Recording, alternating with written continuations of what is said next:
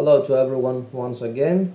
My name is Christos Karras. I will be presenting the paper entitled Download Speed Optimization in Peer-to-Peer Networks Using Decision Making and Adaptive Learning.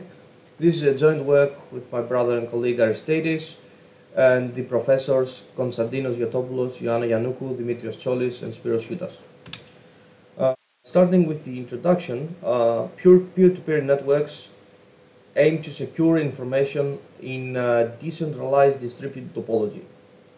The multi-arm bandit, or also known as the MAB problem, proves to be a useful tool to analyze the problem of optimizing new peer connections. So in this work we outline the new peer scenario described as a reinforcement learning problem with multi-arm bandits in order to identify the fastest peer to download from during the connection process. So the MAP problem generally involves case-locked machines which are also named one-arm bandits, and they basically pay out reward values according to an internal distribution of which though the agent is not aware. So the aim is to choose a strategy to learn which arms pays out the most in order to maximize the total reward over a set number of rounds. So in this scenario we want to maximize the speed. Moving on to the motivation of this work, consider the case of a peer-to-peer network where a new peer joins with the intent to be brought up to speed with the rest of the network as soon as possible. So it means to download all the data in the network from the other peers as fast as possible.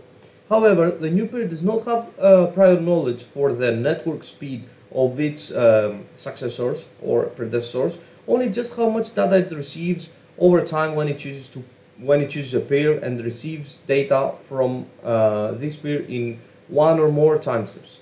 So the reward is the average number of bytes, where we refer to bytes as UDP datagrams, received across the number of time steps spent on that action. So the agent should aim to choose the peer which is transmitting the fastest. However, consider that in networks the speeds change as the networks are dynamic, and the optimal seed to lead from will not always be the best, meaning that the first peer and the fastest might become the second, and the second peer might become the first. So we simulate these dynamics by assigning each peer a set of possible states as well as a transition matrix of probabilities to transit from one state to another at each time step. A few words about the multi-arm bandit problem. The scenario we described before can be solved utilizing the multi-arm bandit approach, where each peer is considered as an arm in the MAB algorithm. So the agent will choose to pull an arm and receive reward for a certain number of time steps. During every time step, the network dynamics shift, as we said, and each arm may transit to another one of its states. This happens regardless if the arm is selected or not. So generally this creates greater variance in average reward payout, which serves to simulate the noise present in real-world network systems. Therefore, the trial and error methodology of the MAB agents fits the learning requirements under these constrained conditions. In this work we studied various algorithms in order to solve the MAP problem, and we select few and implement them in order to evaluate their efficiency against the problem we studied. The choices are many, however we focus on these three. We have the E-greedy or epsilon greedy, which is a simple method that balances exploration and exploitation by choosing between exploration and exploitation randomly. So the epsilon greedy, where the epsilon refers to the probability of choosing to explore or exploit, most of the times have a small chance of exploring, so it's a generally balanced algorithm. We have the E first or epsilon first, which is a two-phase strategy where the agent starts with a purely exploratory phase and then the exploitation phase follows up. The exploration phase takes place during the first trials, and the purpose is to get sufficient knowledge in order to identify the arm that provides the highest expected rewards. And then we have the upper confidence bound or UCB banded algorithm. So this algorithm, rather than performing the exploration by selecting an arbitrary action chosen with a probability that it remains constant, which is a value of C in the algorithm, it changes the exploration-exploitation balance while it gathers more knowledge of the environment. We will see more details about these algorithms in the next couple of slides. Moving on the methodology on the epsilon greedy, as we said, the E first or E greedy is a strategy. Basically, E first is another variation of the E greedy, which is a strategy in which only exploration is done using the initial T rounds, and pure exploitation occurs during the remaining rounds. So the number of rounds, also referred to as steps, is defined as T per run. So this forces exploration, meaning peak rewards are delayed, but as a trade-off we have a broader experience. So the algorithm exploits the other peers in a better way. Additionally, we have the E decreasing, which is more E greedy variant, whereabouts the initial epsilon value or epsilon 0 is decreased over the number of rounds completed. So in particular, the probability of exploration at a given time t is defined as the equation 1, where E has to be greater than 0. And generally in related works, the values for epsilon 0 are typically not in the interval of 0.1 as the other algorithms we will see. Instead, there are values of 1, 5 and 10. Moving on to another technique, which is the softmax, also named as the Boltzmann exploration. It performs action decision based on the probability matching method, where each arm A of k arms holds an associated probability of form of equation 2, where QA is the estimated action value associated with an action A. The hyperparameter of the softmax algorithm is T, which is called the temperature. Another variant of this method is the EXP3, utilizing the idea of the Boltzmann exploration and the probability matching. Here, each arm A of k arms has an associated probability as shown in equation 3. This is the probability of being pulled at time t. So the single hyperparameter gamma indicates the learning rate.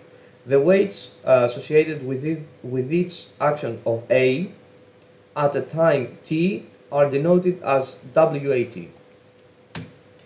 And then we have the UCB algorithm, where least taken actions are prioritized during the exploration phase, and once the estimated action values are stabilized, the exploration phase follows up.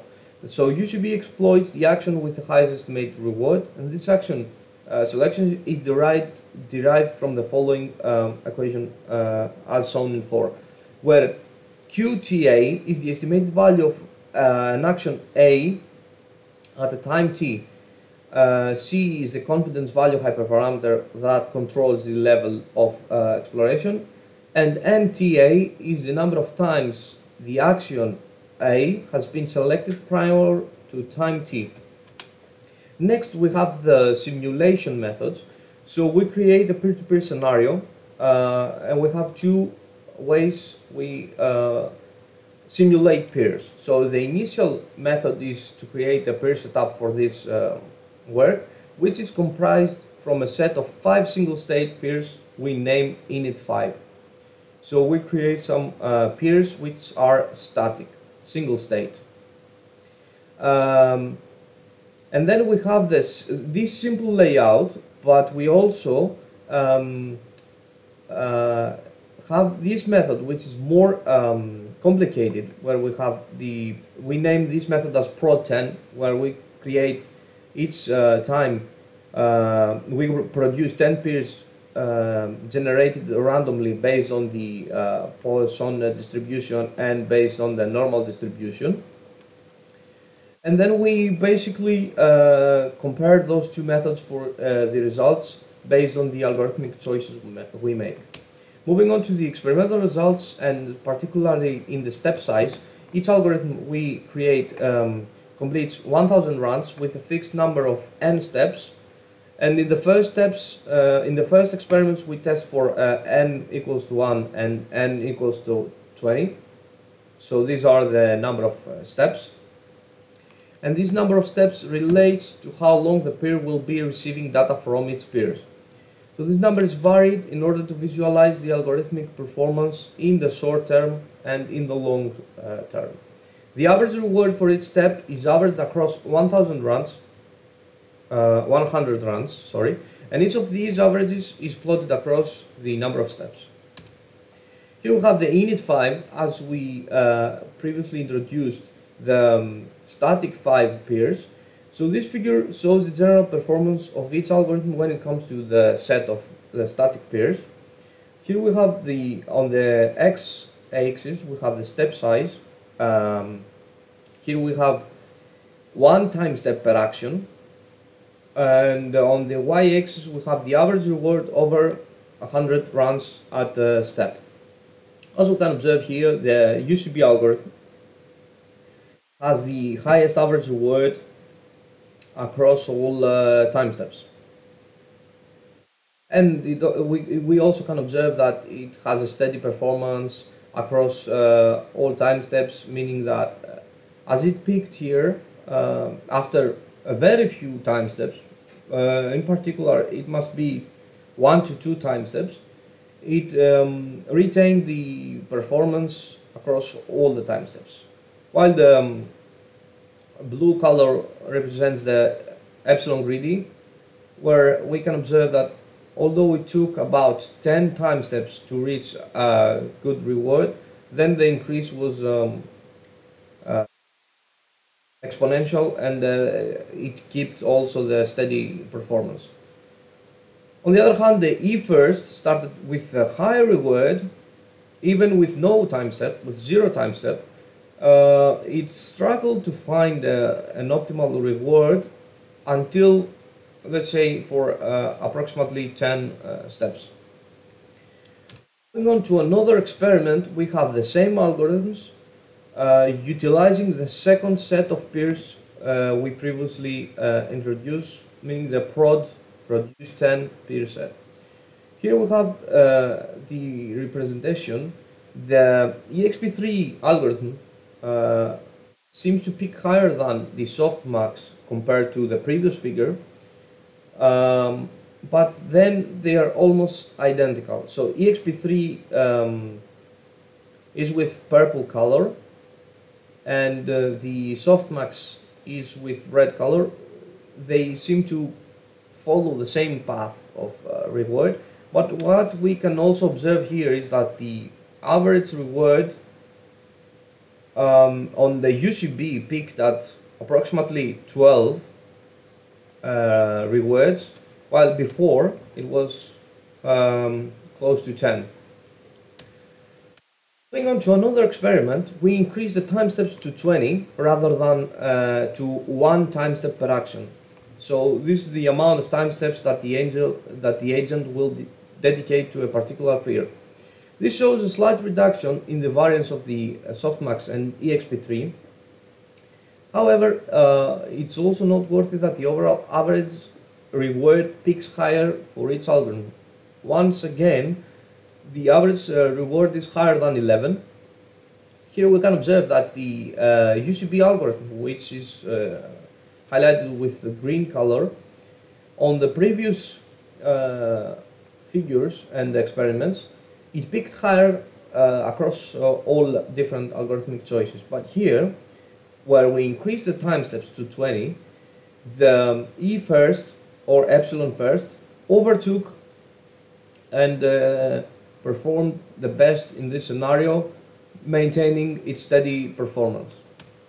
Here we have another experiment. So based on the results of the first figure and on the first dynamic creation of peers we saw, we wanted to find out if the softmax algorithm would ever overtake the epsilon greedy. So here we see that softmax stabilizes with lower variance compared to the previous results, but still has lower performance than the epsilon greedy, which is with blue.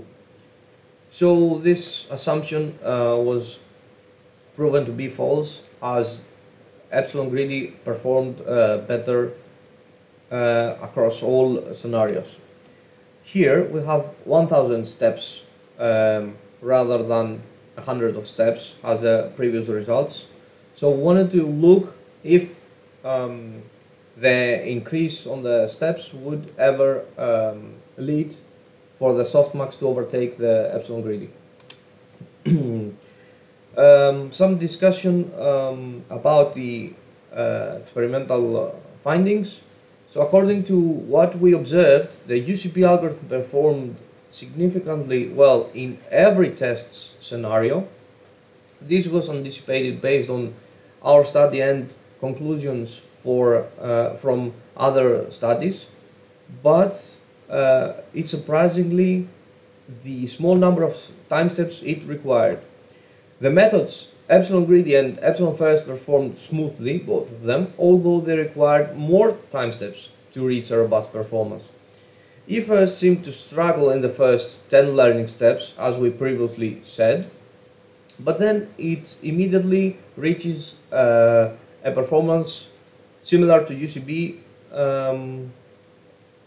approximately after 10 learning steps, and then the performance is steady, while the epsilon greedy eventually got itself to beneath the UCB. So as demonstrated in figures 4 and 5, this is figure 5, is slight incompatibility with the reference. We directly compared the softmax to the epsilon greedy over a longer period of steps, and we tried to get a better understanding. So we were able to determine that the softmax exceeds epsilon greedy for a low number of pairs, while as the number of pairs increases, E greedy overtakes. So in conclusion, in the context of this peer-to-peer network system presented here, we were able to investigate a variety of well-known MAB algorithms, namely the epsilon greedy, epsilon first, UCB, and many more, each of which produced distinct outcomes. So in terms of performance, the more robust of the group was UCB, while the E-first performed almost identically in the example with the one time step per action. This is the first example we saw. Increasing the number of peers inside the network causes the average reward value to rise, as it can be anticipated. So there may be a negative relationship between the number of peers and the variance, but this requires further investigation.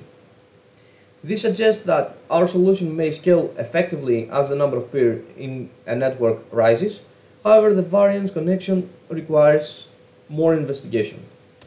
Future directions of this work include the implementation of the aforementioned poker algorithm, which is highlighted in the paper, with additional methods explored in related work, such as the gossip-based algorithm and more aggressive algorithms.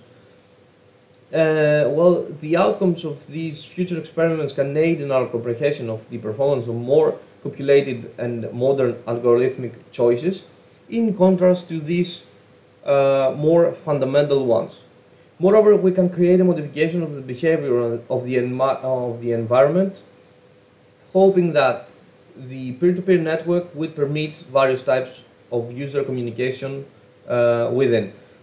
This will qualify for a more realistic stochastic environment, which should make algorithmic performance comparisons more interesting and accurate, similar to a real-world scenario where noise is present across all types of communications. That was pretty much it. Thanks for your attention. I would be delighted to answer any questions. Thank you.